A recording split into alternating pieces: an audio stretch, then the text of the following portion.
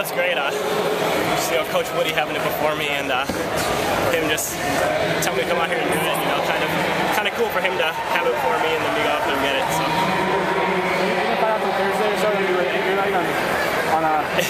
We talked about it yesterday. I mean, I didn't get into it yesterday, and I think David and Richard got in late yesterday afternoon. So we kind of talked a little bit and laid it out, and it means a lot to me for them to have the faith to put the anchor leg in me. So to be able to bring it home like that is pretty cool. How'd y'all pick your order? We kind of just collaborated.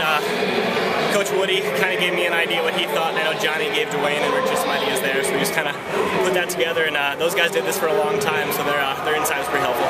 So when you got the baton, did you know what you kind of needed to split, or? No, not really. Just kind of went out there and ran.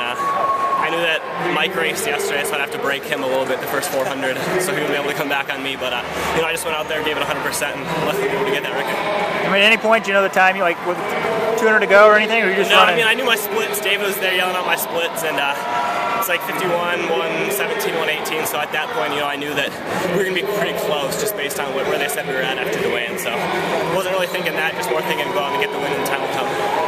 Are you surprised how close Mike was to you in those last laps, those last steps?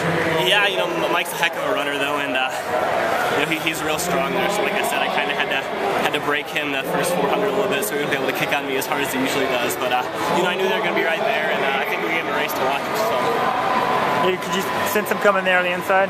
Yeah, I felt him there a little bit. And was just trying to dig down and get a lean in there. So.